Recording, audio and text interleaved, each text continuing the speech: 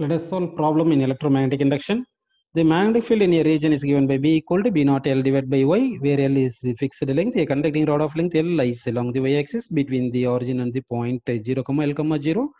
If the rod moves with velocity V equal to V naught I, find the EMF induced between the ends of the rod. Now we take this one point as a origin, this point as 0, L, 0 we are taking. Here this rod is there, this rod length L is given, it is placed in the magnetic field, varying magnetic field with y direction.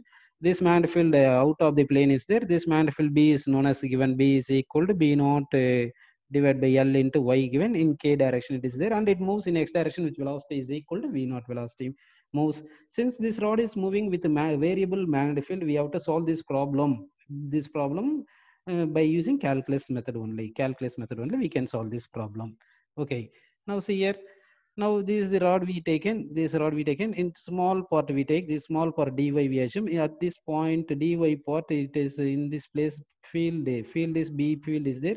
In this dy part field EMF induced is dE we assume. In small part EMF induced is dE. Actually motional EMF formula. Motional EMF formula. Motional EMF formula. What is that means? Magnetic field into length of the conductor into velocity.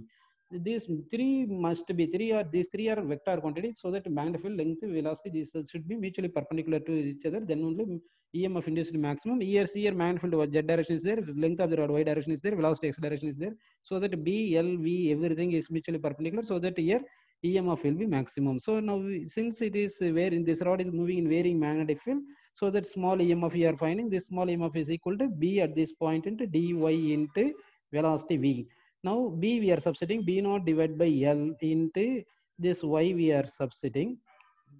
This Y we are substituting and dy we are substituting. This velocity V is there. This dE. Now we are integrating this. By integrating, before integrating we are taking out B naught L, this V, everything we are taking. Integral side inside V into dy is there. Integrating from 0 to L. We know that B naught divided by L into V, here integrating means Y, if integrate what we are getting means Y square by 2.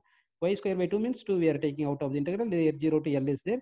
By substituting B naught into V into V naught, this V is V naught velocity it moves, here V naught velocity it moves, so that V naught, this L square by 2 into L we are writing here.